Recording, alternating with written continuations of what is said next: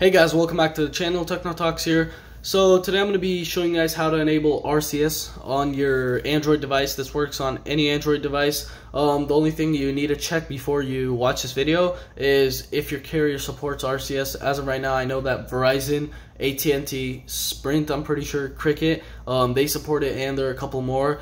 Just go on your web browser, search up which carrier support RCS, and then you'll be able to find it. So once you do that, all you have to do is go to your Android device, go to the Play Store, and you're going to have to download Google Messages. That's what Google Messages looks like right there. And then you're going to have to set that as your default messaging app. So if for me, in my case, I had Samsung Messages. Once I clicked on Google Messages, I had to set it as my default.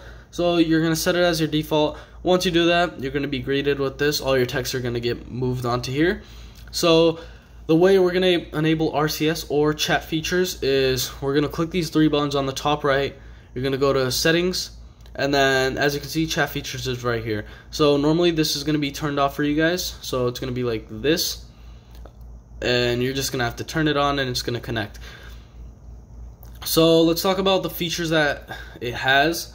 So one thing that I'm going to talk about is that chat features uses your LTE data or Wi-Fi instead of using the normal way that MMS and SMS work. So you're going to be able to send high quality video, high quality images, and it's just going to be a better experience when you're texting. So if you guys are familiar with iMessages and you guys know about like how when you send something, you know if they read it or if it's sent, basically you have this on your RCS. So it's iMessages for Android.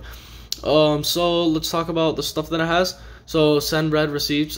This is how so the person that has RCS enabled, that's how they can see if you read their messages or not, and that's for you as well. So show typing indicators. This is when someone is typing. There's like a little bubble on the bottom left that pops up as they're typing, so you can tell if they're typing. And then show typing, resend messages if undelivered. So what this is, since RCS uses your LTE data or Wi-Fi, if you're not able to access those, it just sends the message as an SMS or an MMS instead of that. And then there's just this auto download feature, so I just keep it on default 105 megabytes. So one thing I'd like to talk about is RCS is, if you guys know WhatsApp, RCS is basically that. So as you can see right here, I sent a message and it's been read. You can tell that, you can see that it's been read.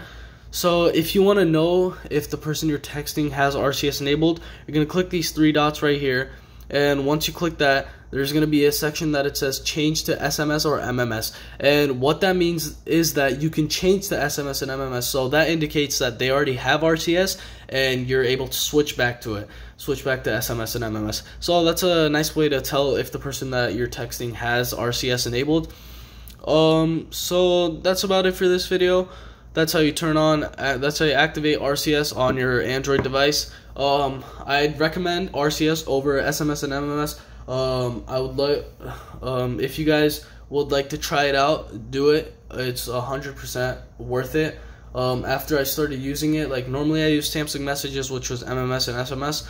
After I switched, it was way better. I hope Samsung Messages gets this update on their app so we can get RCS on Samsung Messages. So that's about it for this video. If you enjoyed, please like and subscribe, and see you in the next one.